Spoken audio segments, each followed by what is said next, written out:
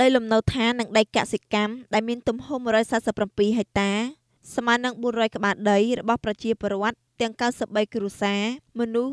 378នាក់ស្ថិតនៅក្នុងភូមិត្រាឫស្សីឃុំក្បាលត្រាចស្រុកក្រគរខេត្តពោធិ៍សាត់ត្រូវបានមន្ត្រីជំនាញរបស់មន្ទីររៀបចំដែនដីនគររូបនីយកម្មសំណាងនិងស្រុកដីខេត្តប្រជុំផ្សព្វផ្សាយប្រកាសកំណត់តំបន់ធ្វើការវិនិច្ឆ័យចុះបញ្ជីដីធ្លីមានលក្ខណៈជាប្រព័ន្ធជាភូមិចុងក្រោយនាព្រឹកថ្ងៃទី16ខែមករាឆ្នាំ2019ដើម្បីទទួលបានកម្មសិទ្ធិស្របច្បាប់ច្បាស់លាស់ត្រឹមត្រូវងាយស្រួលក្នុងការគ្រប់គ្រងបែងចែកនិងប្រើប្រាស់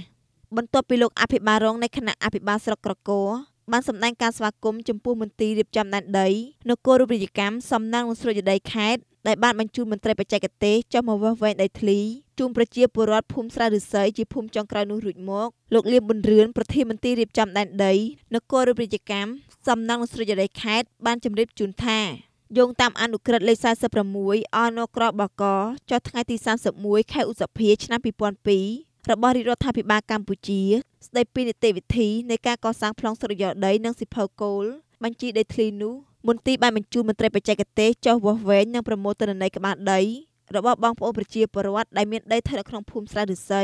ដែលជាភូមិចុងក្រោយក្នុងចំណោម11ភូមិក្នុងឃុំក្បាលត្រាចដើម្បីអនុវត្តតាមខ្លឹមសារនៃអនុក្រឹត្យនិងសេចក្តីប្រកាសនោះគណៈកម្មការរដ្ឋបាលខេត្តសូមជម្រាបជូនបងប្អូនជាម្ចាស់ដីនិងអង្គភាពនានាដែលមានការពាក់ព័ន្ធនឹងដីក្នុងភូមិស្រែឫស្សីមេត្តាចូលរួមស្ដាប់ការពន្យល់ណែនាំពីមន្ត្រីជំនាញបំភ្លឺនៅរាល់សំណួរនិងចម្ងល់នានាទៅតាមផ្លូវច្បាប់ជាមួយគ្នានោះសូមឲ្យបងប្អូនជាម្ចាស់ក្បាលដីទាំងអស់នៅក្នុងភូមិចូលរួមបោះបង្គោលព្រំក្បាលដីបើម្ចាស់ដីមានទំនាស់សូមសម្រាប់សម្រួលនិងដោះស្រាយឲ្យបានចប់សពគ្រប់ដែលភ្ជាប់មកជាមួយនៅរាល់ឯកសារដូចជាសិភៅគ្រួសារអត្តសញ្ញាណប័ណ្ណនិងឯកសារផ្សេងៗមកជាមួយផងដែរ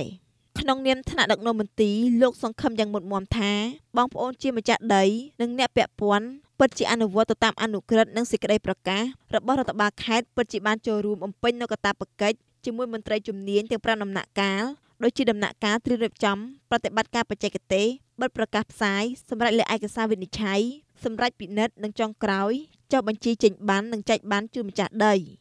ជាមួយគ្នានោះលោកក៏បានជម្រាបជូនដែរថារាល់ការចូលកាន់កាប់មិនត្រឹមត្រូវតាមច្បាប់ឬមិនប្រក្រតីលើអចលនវត្ថុដែលជាទ្រព្យសម្បត្តិរបស់សាធារណរដ្ឋឬទ្រព្យសម្បត្តិឯកជនរបស់រដ្ឋដែលមិនស្របតាមមាត្រា17មាត្រា18និងមាត្រា19នៃច្បាប់ភូមិបាលជាបទល្មើសព្រហ្មទណ្ឌលោកបានជម្រាបជូនថា